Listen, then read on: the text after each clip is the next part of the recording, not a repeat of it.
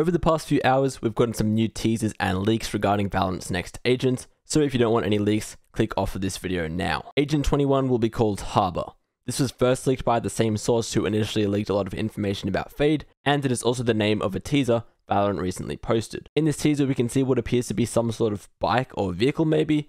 Obviously, could be wrong on that, but it's what a lot of people seem to think so far, and I do wonder how a bike would work in Valorant. That's not the first time we've seen something resembling a bike either. This teaser was posted about 10 hours earlier by Valorant, and we can see again a bike or something similar speeding past. Now onto some more leaks. This is a part of the agent's model.